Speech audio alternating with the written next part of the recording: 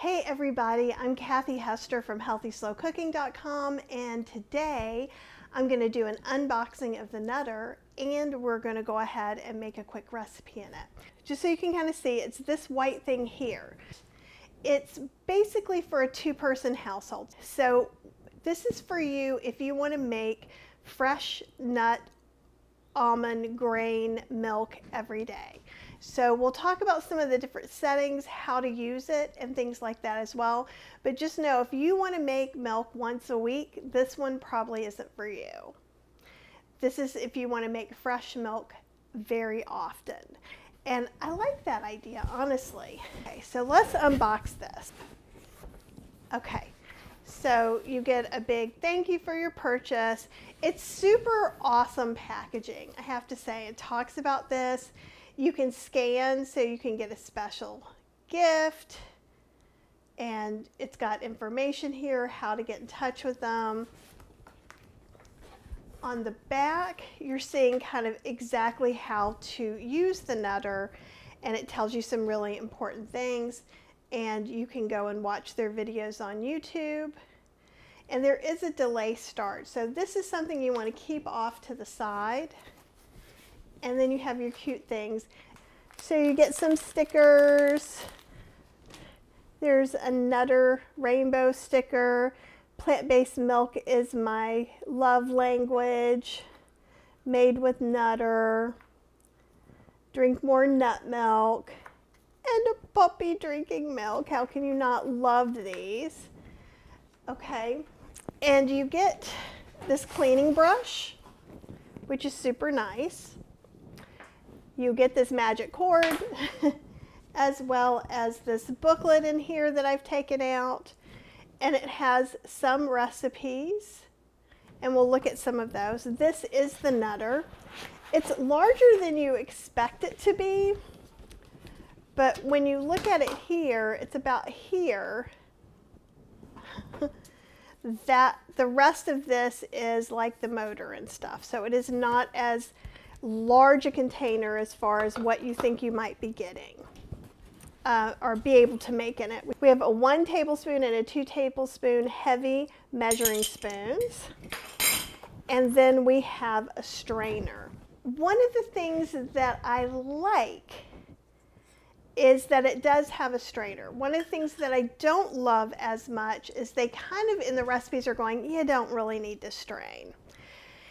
And I think it's more of a personal preference. So I have a friend, she loves Okara, so she drinks up her Okara, and I'm like, I want a smooth soy milk.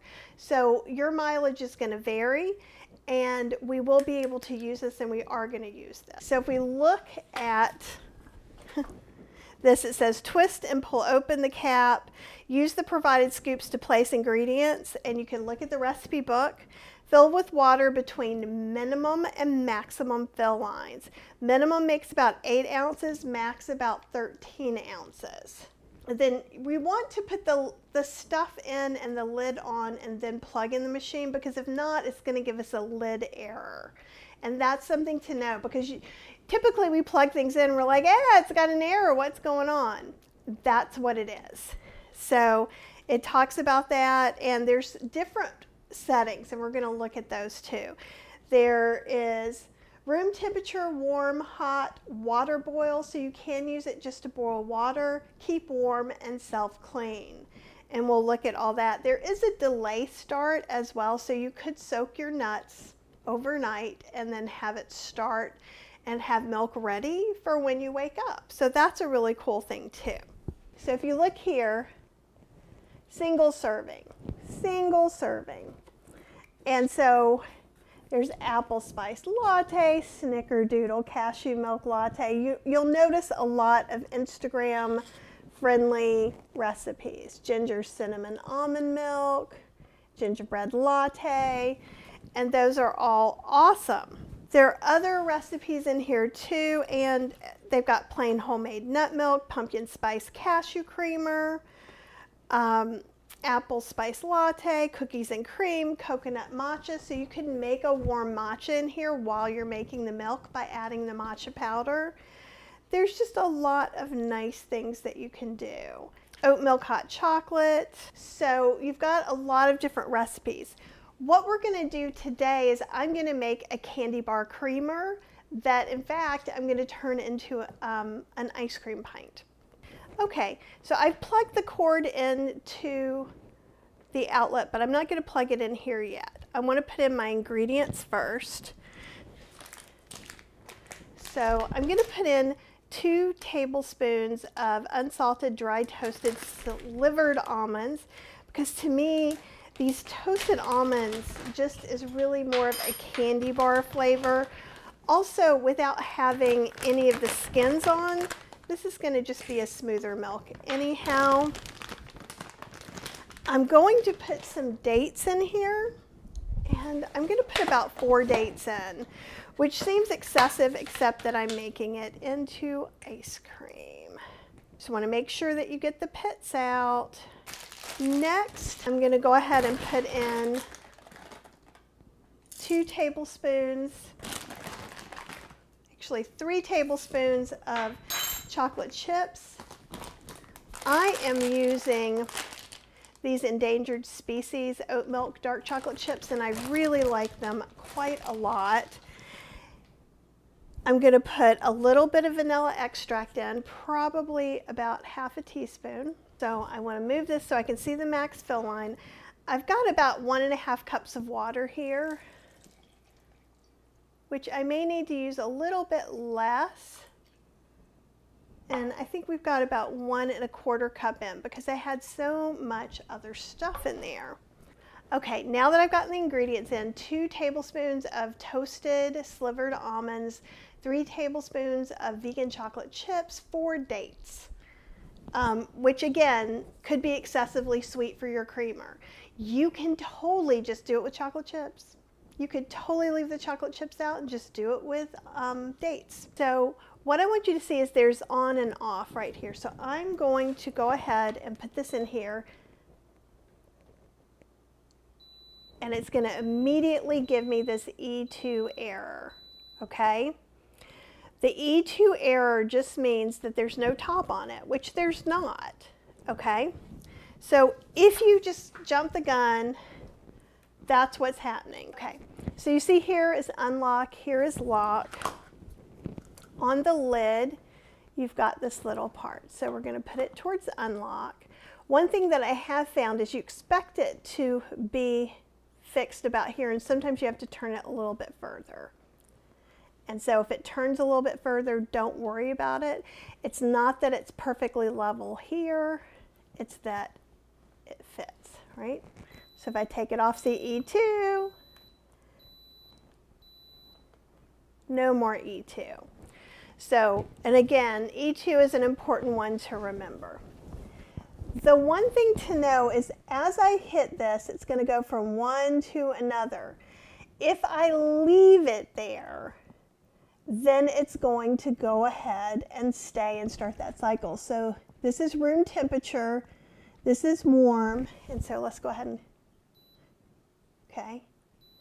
And see when it's blinking like that, that's the one it's going to do. So I just have to go through until I get back to that one. We're going to do warm, though we could do room temperature. And what you're going to notice is that it's going to do some, it's going to wait, it's going to do some, it's going to wait, and we're going to talk a little bit about a few things. So why would you use what cycle? So boiling water, super self-explanatory. And I use this a lot when I may be trying to reconstitute soy curls, just to make hot water for tea, things like that. And you can kind of hear it heating up. So room temperature is if you would just, anything you would make normally in your Vitamix without heating it. So if you wanted to have raw almond milk, you would use room temperature. Because I have all those dates and I have those chocolate chips in there instead of cocoa, I want those to melt. That is one of the reasons why I'm using that setting. The other setting, which is called hot, that's for soybeans. So soybeans have to be cooked up to a certain temperature, and then it works fine. You don't have to soak your soybeans for this. I have done it both ways. I like to cook my soybeans a second time. And it's not loud. So this is blending everything in.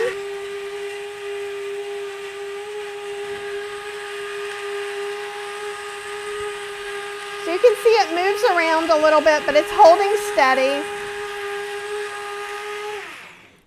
And it's going to blend for a while, then not blend. Then blend for a while, then not blend. So that beeping tells us that it's ready. Okay, so I'm just going to take that lid off. And it is indeed going to give me the E2 error. So if I want to, I could unplug it so I don't have to hear that. Look at all that chocolatey goodness.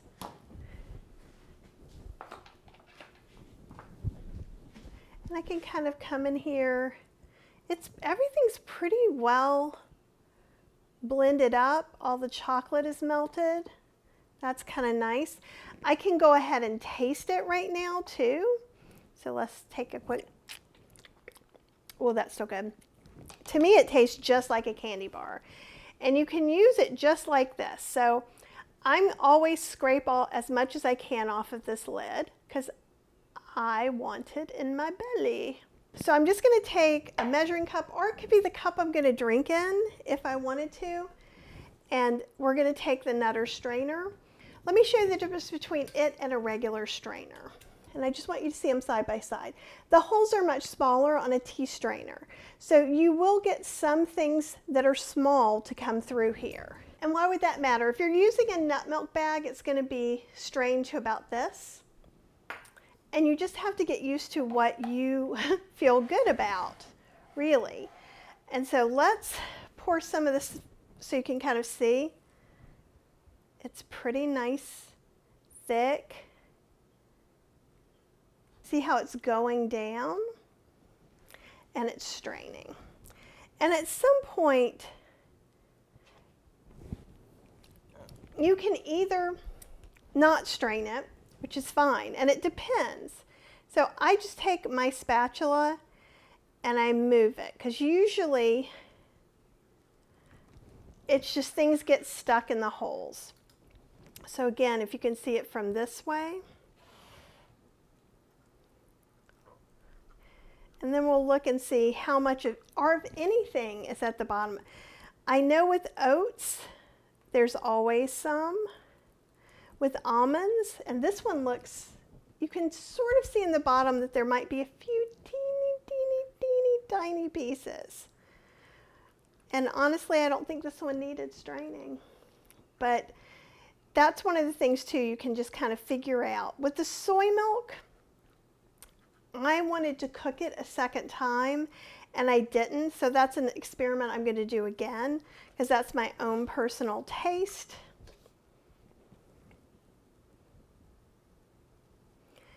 And one of the things I'm excited about is this is about what a Ninja Creami pint holds, so I can make some really neat mixtures this way and freeze them and then make them into ice cream too, without spending a lot of money on different creamers. See, there's not really much in there.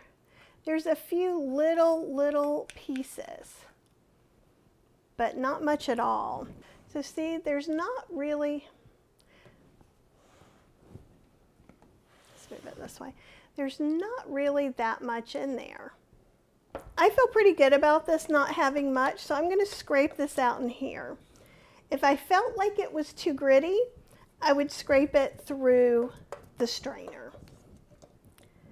And so what you're getting, this looks like about 1 3/4 cups. A Ninja Creami pint is about 2 cups.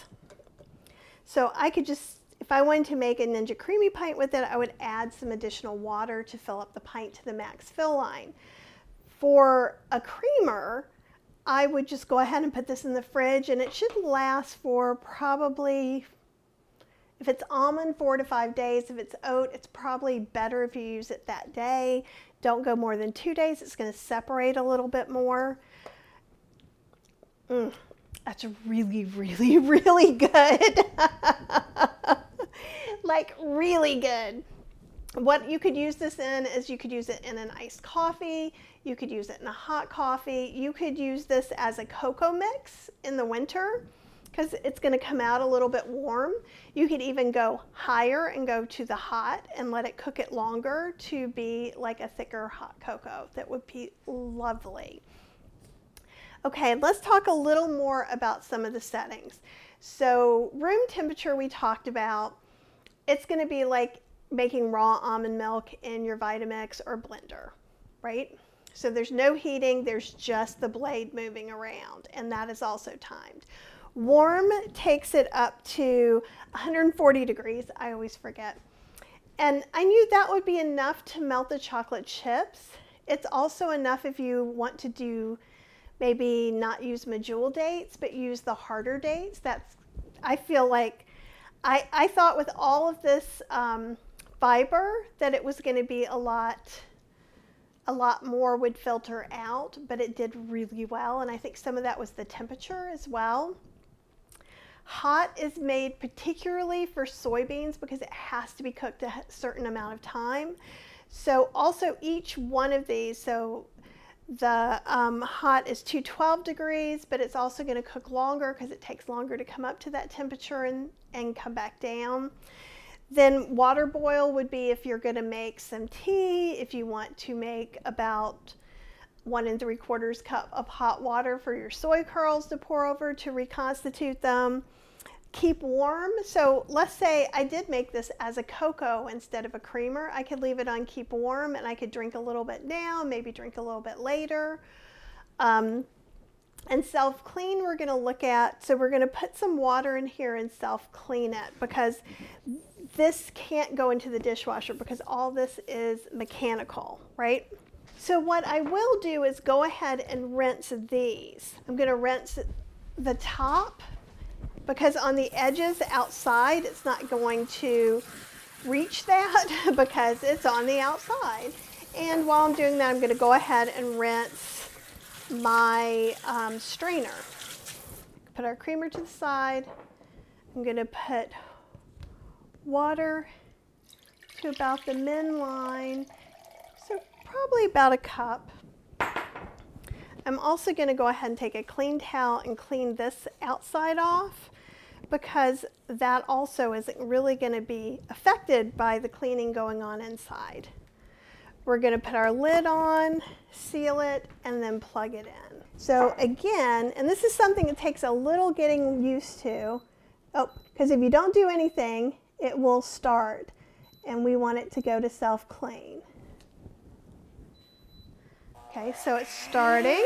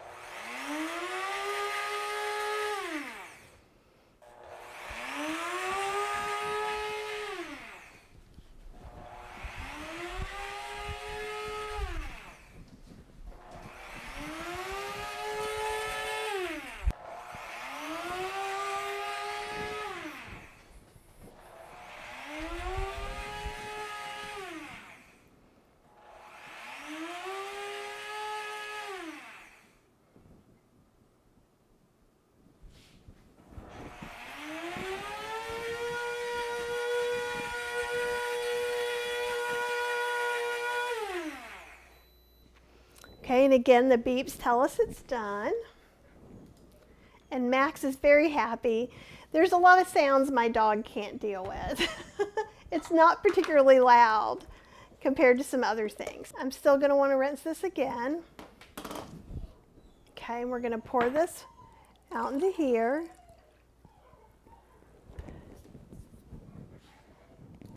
Okay, so you can see a lot of it got clean, but there's still some chocolate. The chocolate is going to be kind of a sticking point. So what I'm going to do is I'm going to put some more clean water, and I'm going to use this brush, right? So this brush lets me go around that sharp blade. without any danger of injuring myself, which is kind of awesome. Can also get any little spots maybe that were hanging on somewhere else.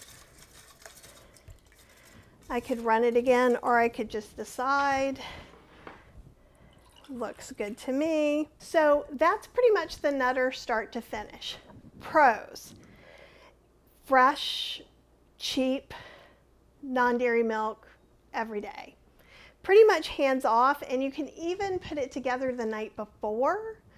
And I really love that. You can make a lot of different flavors. You can make creamers, non-dairy milk. You can go ahead and make kind of fancy coffees or teas by going ahead and putting brewed tea in there with your almonds and things like that. So that's another thing you could do. It's not going to froth everything up the same way a frother will. This blade is more of a blender blade because it has a blender blade and not one of these little guys that whip up and make foam. So there's nothing wrong with that. So just be aware of what you need and what your expectations are. If you look at this and think you're making all of this, realize you're making 1 1/2 to 1 3/4 cup at a time. Can you run it over and over again? I believe you can. I've not really tried it. I've just made just enough. I've run it back to back once because I wanted to go ahead and make kind of the leftovers or what I would filter out be smaller. So that worked for me. I love the nut milk option. I really like that I can use oats, rolled oats in here. It's super cheap, and I can do it room temperature and use cold water, which is going to make it less slimy. I can still go ahead and put in my little 1/8 of a teaspoon or 1/4 of a teaspoon of ground chia seeds to help it stay together for a couple of days, or even just to make it more palatable. So all of those things I like. Who it's not for. It's not for you if you have a really large family that goes through a quart of soy milk or almond milk in a day or two, because you're just going to spend your whole time doing this. If you're 1 or 2 people, this is awesome. It is not super cheap, so it costs about the same amount as the larger full-size soy milk multi-milk makers. So if you're looking at the Soy Joya or the Almond Cow or any of those. So that's something else to think about too. It's super cute.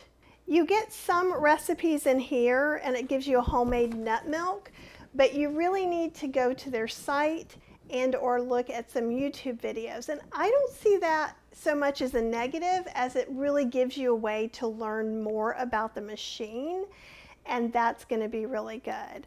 I feel like it's really easy. It doesn't take up a whole lot of space.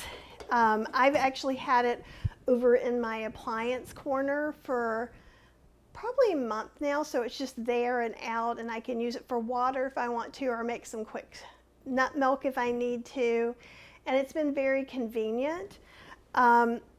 Another thing I would say is if you can't get all of this out with the self-cleaning, just like if you're using some other appliances that you can't put in the water, which I have a lot, if you have a sprayer, you can hold it where the plug is over here and you're spraying it over the sink like that, and then make sure to wipe down all the sides. That's not encouraged because if you get any water in here, it's not going to work anymore. So it does have a self-cleaning setting, but depending on what you're making, you may have to clean it a little bit extra. So is that a con? I'm not really sure. I don't love that they talk about you don't really need to strain your milk. It is nutritious, but a lot of us are looking for non-dairy milks that are going to feel like store-bought, and I hate nut milk bags, and a lot of people do. So it gives you the illusion that somehow this is going to be smaller, and in this case it was, but I had a friend who bought it simply because he was not going to have to strain his oat milk, but he did. So just don't let that messaging necessarily make you think it's perfect for you. Other than that, I'm going to keep it. It's earned a place on my counter, and I like the idea of just making a little bit of milk as I need it. What I've done a couple times is I have made up enough for like a quart and just kept it in the fridge for a few days when I knew I was going to use a lot because I was recipe developing. But in a normal 2-person household, this is enough for a morning beverage or to add to soup or some pasta or something like that. So I think it's a really great way to make your own milks, either nuts, seeds, oats, grains, whatever you're going to use. You get to do any kind in here. What I don't like about some of the other makers is that either you can or cannot make soy milk with it, and I like that this has all the options plus boiling water, which seems silly until if it earns a place on my counter, I want to be able to use it for something else. So that's my opinion on the Nutr and my recipe for this yummy candy bar creamer. So I hope you enjoy it. Let me know if you have a Nutr and what you think about it, or if you think the Nutr's for you. Have an amazing day.